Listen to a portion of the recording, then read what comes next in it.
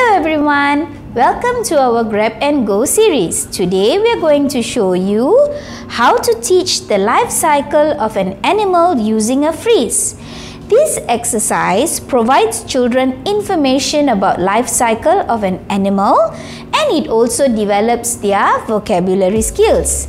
Let's watch the presentation. Judith, are you ready? Today I'm going to share with you about the life cycle of a butterfly. Are you ready? Have you seen a butterfly before? Do you love butterflies? A butterfly begins life as an egg.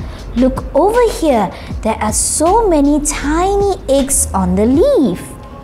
Slowly, one day, out from the tiny egg comes out the larva. A larva hatches from the egg. The larva is called a caterpillar.